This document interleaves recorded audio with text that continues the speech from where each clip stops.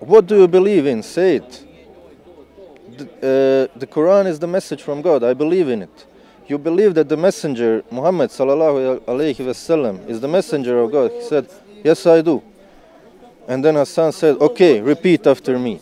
Ashhadu an la ilaha illallah. So he repeated after him. He said his shahada. I was like, wow, this is amazing. Like if somebody told me this 3-4 years ago, I would have said, no way, he's an atheist.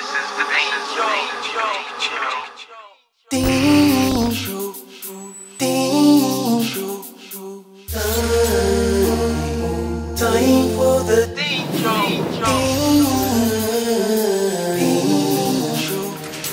People, are you ready for the Deen Show? Deen Show. Time for the Deen Show.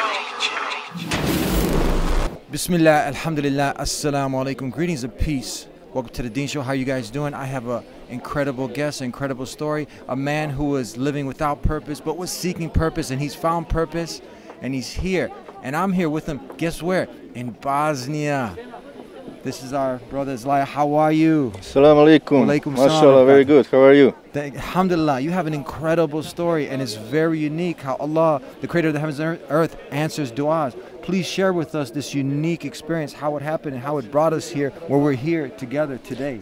Yes, that was the cause of the dua. Exactly, that got us here sitting now together. That was approximately 5 years ago, when me and my very good friend started researching about a lot of stuff, and that's how we came to Islam and started researching about Islam. We were born Muslims but never practiced Islam. So we started doing research for about 2 years, and suddenly Allah just gave us, opened our heart and our mind that this is the way of life. This is our purpose of life. And so during that research, as we just opened our minds, my friend said, okay, you realize now we gotta establish prayer, because this is the main pillar, everything of being a Muslim. And I was looking, I'm like, yes, we have to establish prayer, but I don't know how. I never prayed. I never in my life before, I didn't know how to take wudu, nothing. And he typed on YouTube, how to pray, just how to pray. Found a good video, gave it to me. Here, take a look at this, you can learn from this. That's a great video. I looked at it. It's explained, wudu and the prayer. Okay, I typed it in, how to pray, and it started with the Deen Show. I had no idea what the Deen Show is. You came up, I had no idea who you are, nothing. Okay, so for a couple of days I was looking at it, learning from that video how to establish prayer, also learning Al-Fatiha, because I had no idea about anything. And in those couple of days when I was looking at it and started establishing prayer on my own, it was like a dua that I made, having no idea who you are or anything. I would love to meet this guy. He taught me how to establish prayer, but that's all. That's just crossed my mind. I had no idea, as I said, who you are, what the Deen Show is, nothing. So about 1 year has passed since from that. I was sitting with that friend of mine. We were sitting in a coffee shop here at Basčaršija, and across there's a mosque. And he saw a man walking in there. I didn't know the man. He knew him. He saw him, and we didn't even know he had Bosnian roots. This is Eddie's father. So now you see my father going in the masjid. Yeah, not me, my friend. I didn't even know Hassan. This is Eddie's father. Eddie, the guy from the Deen Show, and because he started watching a little bit the Deen Show, he's like, yeah, that's his father. I'm looking, oh man, I gotta meet this guy. I gotta go approach him. So I went when the next time of Salah was, I went to the mosque. He was there again. After the Salah, I waited outside and I approached him. So we had a sit down, had a coffee. We're very good friends meanwhile, because he comes often here to Sarajevo.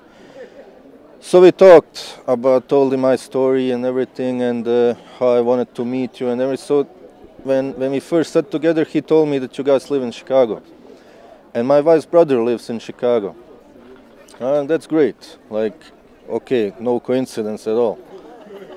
And then after that, I think next year, we went to Chicago, me and my wife and my kid.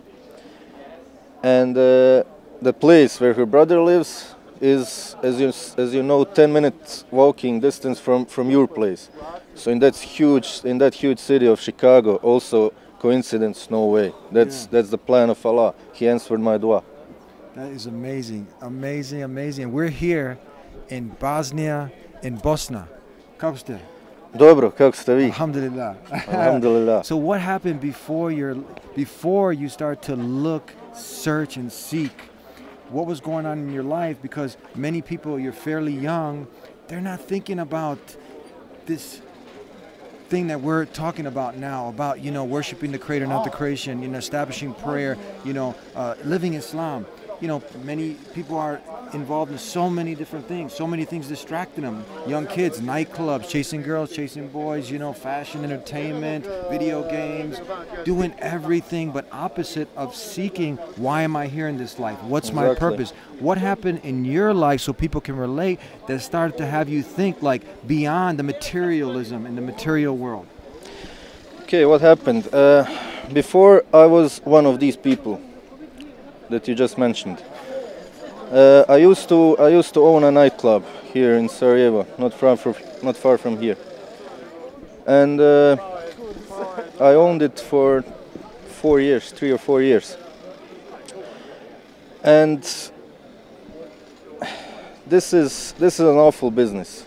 There's alcohol, there's many bad things, and that's what was going on in my life during these years. So me and my friend that I mentioned before, we were hanging out at that club. I used to have an apartment right above, so we're hanging out there. We go to my apartment. That's where we did the research on computer, typed in a lot of things, research. But it started when we started thinking, okay, what is this? What is this purpose? All these troubles, when you own a nightclub, there's many troubles coming along with that, different kind of troubles. So there's no peace in your life, and that's what got us thinking. What's the purpose of life? And that's when we started also researching about Islam. Because we were, as I said, born Muslims, so. But not practicing. No, your parents were primarily your father, mother, more like on a communist, atheist side? Yes, my father mostly, my mother, but also no practicing. Nothing. No practicing, nothing.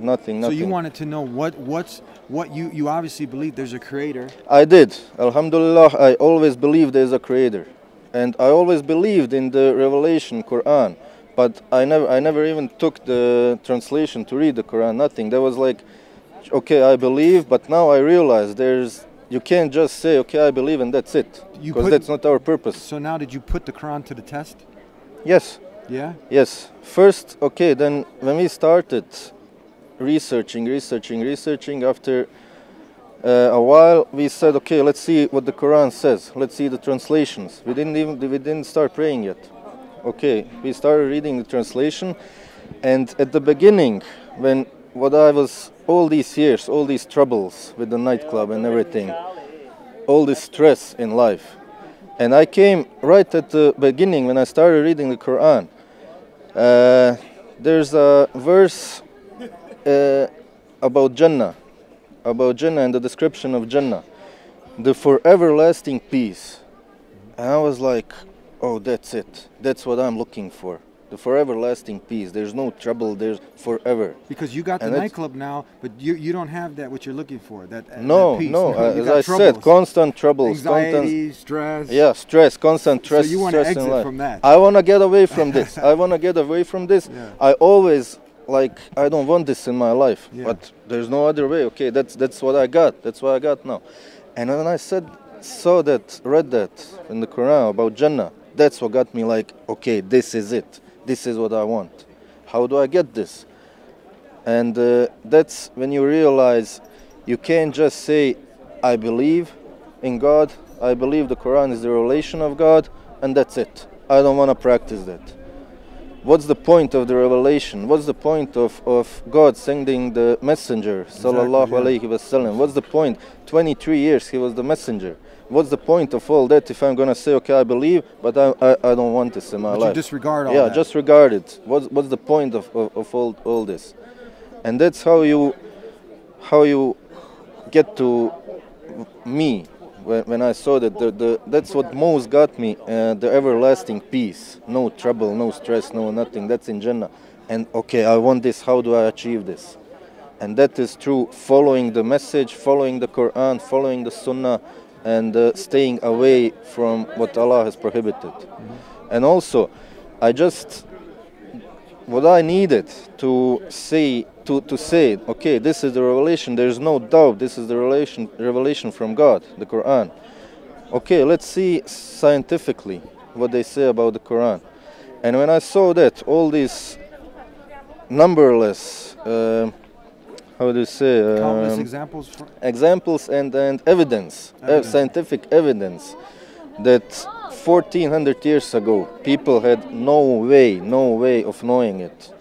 Like the baby, when it starts in the tomb, the developing, that's all explained. That people maybe 100 years ago, no clue, scientifically, when it was proven 50, 100 years ago, people 1400 years, somebody knew that, and people say, okay, he could have somehow known it. Okay, no way. Something that just was recently discovered.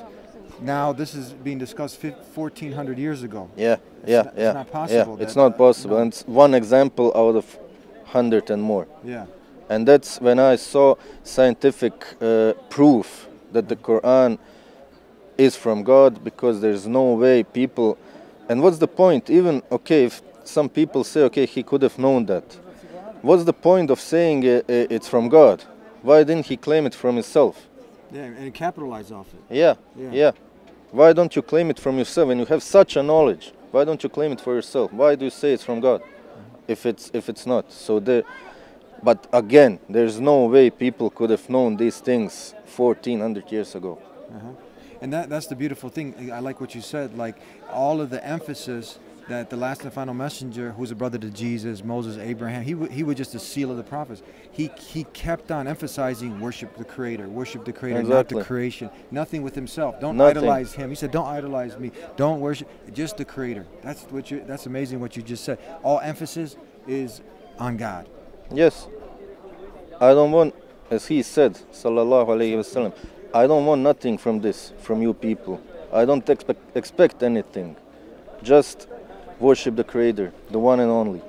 And that's something that's amazing. The message, the simplicity of Islam, submission to the will of the Creator, not the creation, is the pure monotheism, the Tawheed, that just worship the one who created you. You guys can understand that. It's simple. No Trinity, no worshiping a man, a stick, a stone, a bone, a human being, Jesus. Nobody but the one who created Jesus, the one who created this whole universe and everything in it, God Almighty in Arabic.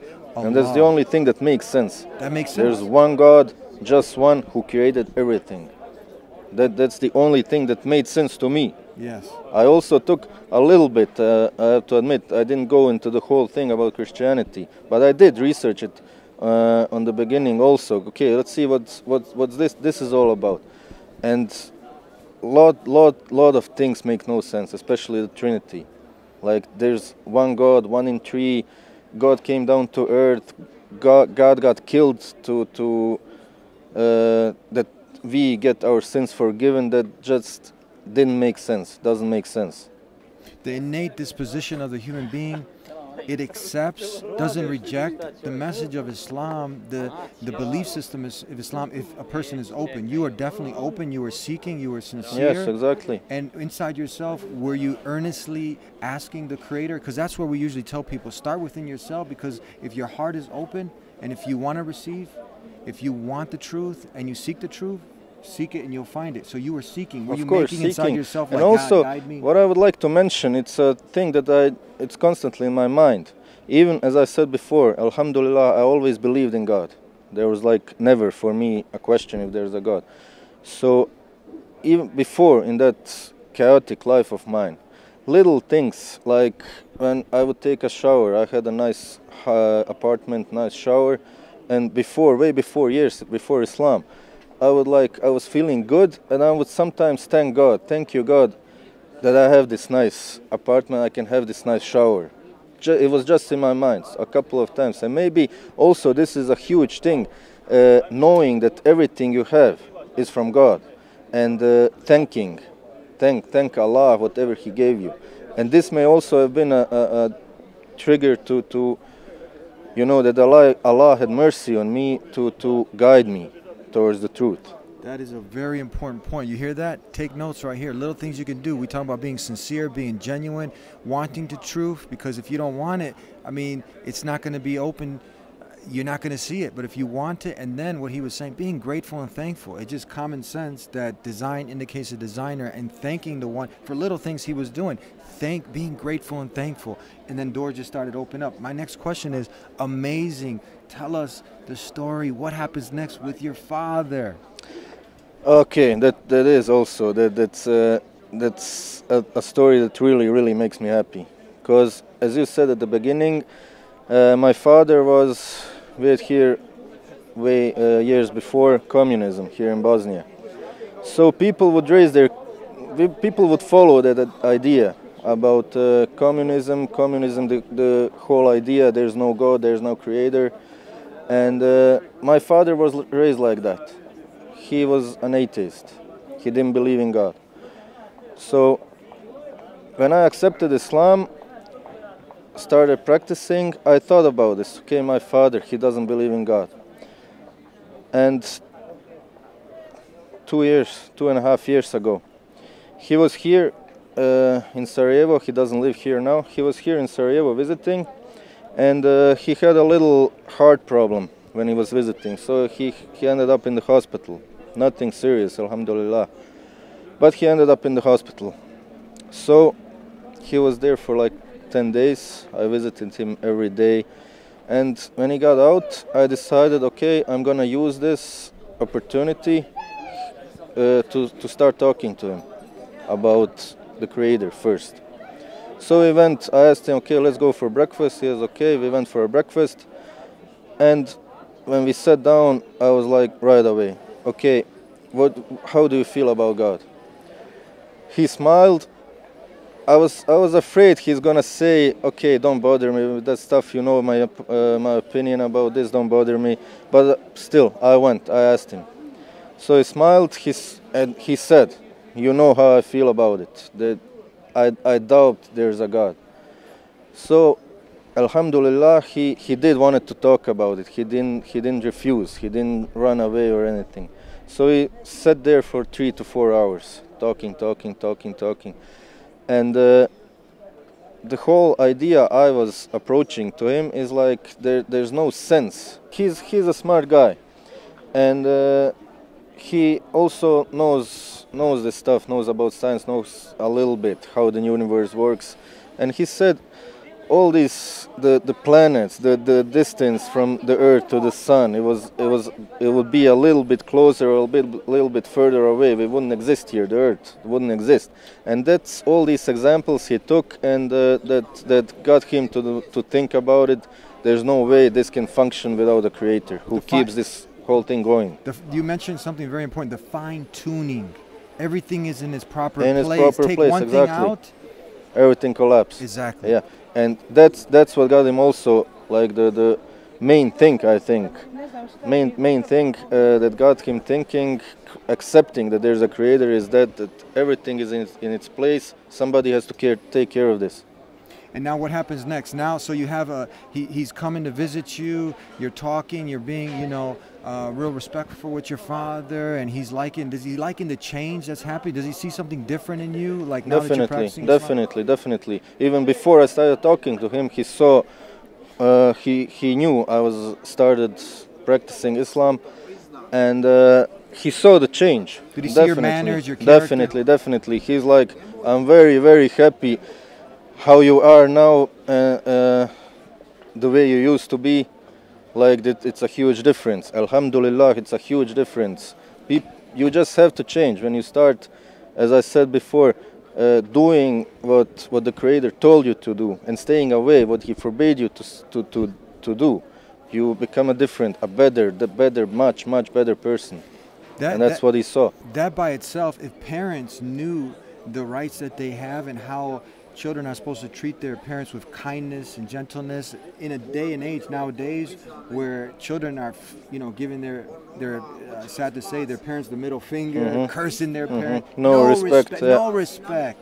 Yeah. But that's a thing that leads you a straight one-way ticket to the hellfire, being like that towards your parents. But Islam honors the parents. Old folks' homes and you dump them and you forget about them. Exactly. That's also one thing among many that I have changed. Yeah. Like my treatment toward my parents, my father and my mother. So he sees that, now the logical arguments of design for the universe, and he accepts that. What happens next? What happens next is I start talking to him. Okay, now you realize there's a Creator. That Creator who created us, who gave us life, who put us on the earth. Doesn't it make sense that He gave us a message? Why we're here, who we are, what are we doing here, what's our purpose here? So we started talking in that direction. That also took about 1 year, me talking to him. And so this is taking some time. It's not overnight. This is like, so now of course, you left this and now... Yeah, we left. It took me 1 year to talk to him, to realize there's a Creator. Patience now. Of course, patience. We always talk patiently. And another year has passed. It was in 3 months ago, just right before Ramadan.